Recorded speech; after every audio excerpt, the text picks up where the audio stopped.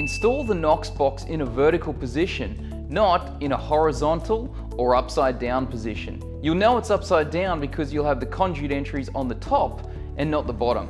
You'll also know it's upside down because you can't read the NOXBOX name. Do confirm that the lid is closed upon installation by pushing it in until you hear the solid click of the lock that's found underneath.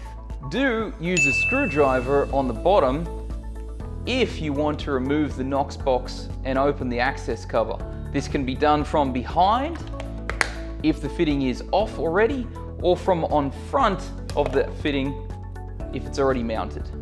Do use pliers or a suitable tool to snap out the bottom inserts if you're going to run conduit into the bottom entry or want to remove them for extra access.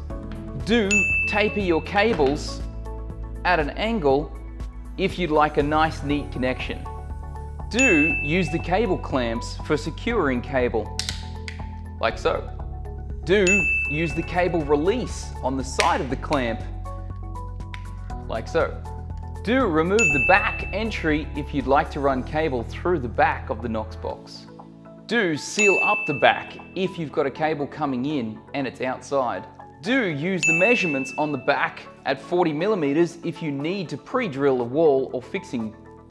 Do use the fixing screw that's included in the kit if you need to secure the NOXBOX permanently from the front.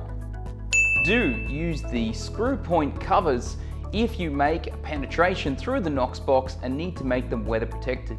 Do not try to install more than 2 cables in the Wago connectors at any one time.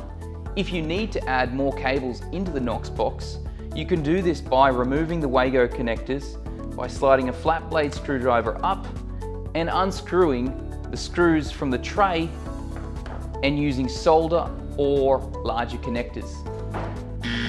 Do not bend the NOXBOX the wrong way. The cover will snap and it will be unusable.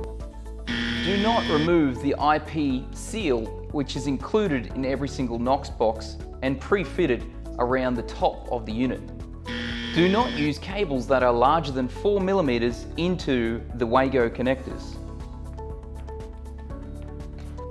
Do use the NOXBOX for any type of external or internal junction boxing where speed and good design are essential.